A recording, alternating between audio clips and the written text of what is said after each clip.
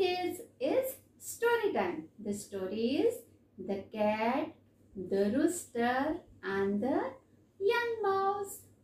One day, the little mouse went on a picnic.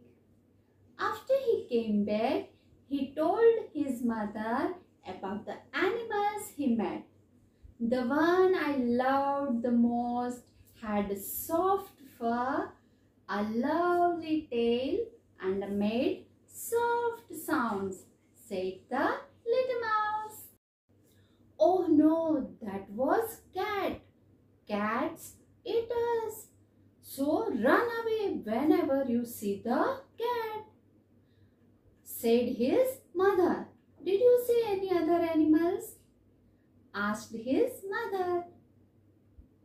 Yes, I saw a big animal. It shouted, "Cock-a-doodle-doo." I was scared, said the little mouse. That was just a rooster, laughed his mother.